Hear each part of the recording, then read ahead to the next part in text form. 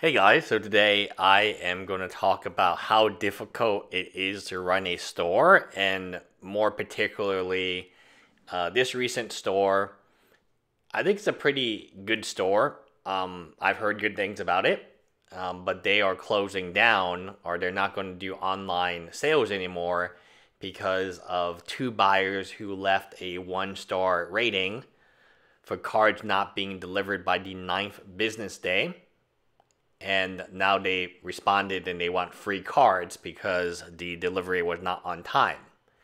So they have decided to be done with all facets of MTG, very similar to my local game store, DNA Comics, very similar to how my store had to make that decision. And we actually had our first profitable month after we got rid of Magic completely. Magic was a great community. It was I was proud to be a Magic player, or at least I wasn't embarrassed at the very least. It's definitely one of these scenarios where I look at this today and you have to say to yourself, why?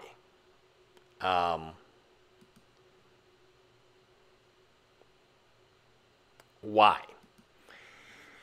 Why has Magic become this way where so many store owners and so many people are just not selling? And these are not just small individuals, these are stores selling online. And it's because of the negativity. There's some people, let me tell you, in life, there's some people who they don't have jobs, they're not employed, they basically spend their whole life trying to destroy other people, and they don't make income. They're at their parents' basement, and they're basically the definition of a troll. And the one thing that makes them mad is when they see other people be successful in life. And I'm sure that you have people in your life like this as well. And when you are a Magic store, you accumulate these people. They're not even haters. They're actually people who are trying to scam you, like the Black Lotus thing. I mean, I still can't believe that's real, but it happened. Where that individual is not hating that person directly. They're hating the entire Magic player base because they think we're dumb. They believe that we're so dumb that they can go on some other larger YouTube channel to attack the seller who shipped it a real card, and we as the Magic community would accept this as true. That's how dumb some people think the Magic community is. And you know what? He was right, because he got away with it. He got away with the Black Lotus, he got away with the Mishra's Workshop, and maybe a few other cards. So selling Magic cards is really difficult. That is the theme for this month. And it's not, a lot of times when we have these discussions on making money and doing X and doing Y, like, you don't actually see how difficult it is to accumulate 200 narwhals. There's not going to be a buyer out there with 200 narwhals I can just buy the narwhals from. There's not a single buyer that I can be like, okay, let's buy, or at a good price. Because yes, I can buy from a big vendor like Star City Games, but I'm paying like way too much money for it to make any sense. So when you sell Magic cards, you are in a totally different environment than when you buy Magic cards. And when you're selling Magic cards for a living, shipments get delayed, your name gets spewed on Reddit, and now you have haters for life. These people will go after your game store, even though they've never purchased a product, they've never even come to your store. All they need to know is that they hate you. And from this point on, they're going to leave you fake reviews. They're going to post your name on Reddit. You're going to dox you like crazy.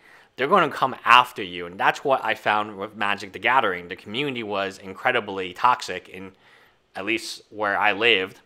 And I'm saying this openly because they know some of the people in the community watch this video. Like, you know what I'm talking about. You got people throwing decks. If they lose, you know you're going to get a 40-card deck chucked in your face. You know it because you've seen it. I mean, I know that you've seen it because then the whole store goes, everyone's playing, having a good time, and the store goes silent.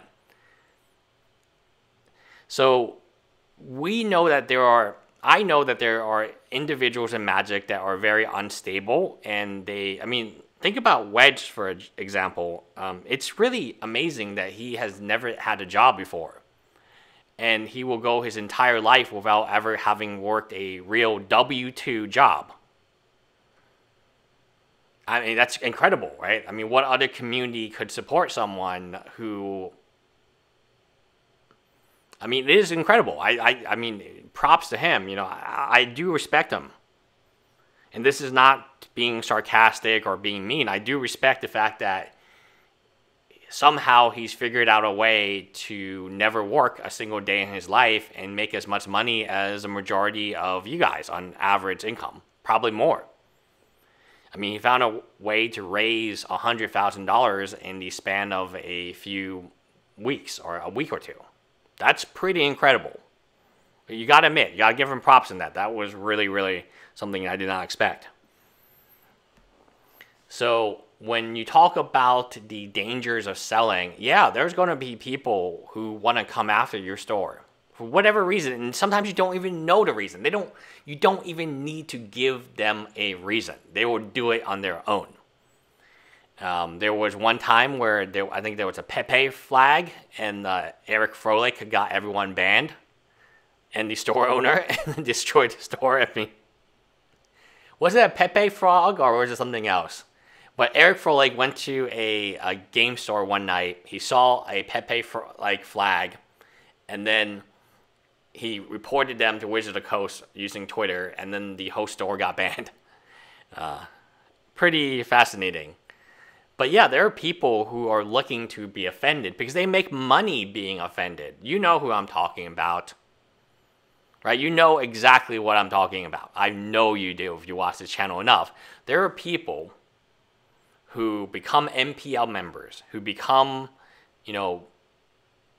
renowned Magic players. Suddenly, they become famous Magic players and get televised, and they become the MPL League, whatever it's called. It's not like the MPL. What's it called? Challenger League or something, some dumb thing like that, because they were offended by a Facebook meme in a private Facebook group, and then they copied and pasted it over.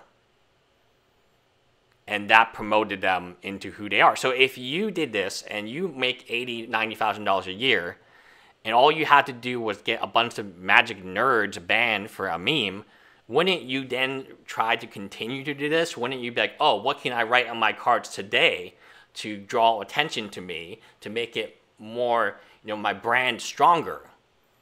That's what's happening now. There is called clout chasing, right?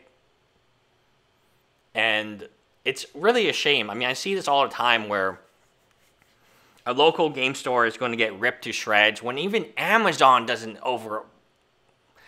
If Amazon, which is this huge company that can force Wizard of the Coast to do things, right, that a small local game store cannot do, is not shipping on time, then what chance does a local game store have? Like, seriously, what chance does a local game store have? They don't have the flex to enforce something, right? Especially at the Wizard of the Coast level. So I think a lot of people are very harsh on these online sellers, and they've never sold themselves. And I see this all the time. When something's delayed because the postal system is terrible right now, I'm not going to get into politics. It's just really bad. Postal system is really bad. For whatever reason, it takes a long time to even get a mail. Like, it takes, for a client to send me a check from Katie, it takes me 10 days to get it. I'm not kidding you. I live across the city. It legit takes 10 days. It's postmarked and everything. It's like, where does this letter sit, like, for 9 days? Like, I don't understand. Like, I could drive there in 2 hours or an hour and a half and pick it up. But, again, I'd rather have it come in the mail. So you're going to see an exodus of a lot of Magic the Gathering online sellers and stores because it's just not worth it. Like, my store was profitable at the end of the month, but I still didn't want to keep it because it's how much stress does this introduce in my life? Is this actually that much fun? Like, I will say I do miss it now, but I definitely didn't miss it when I was doing it.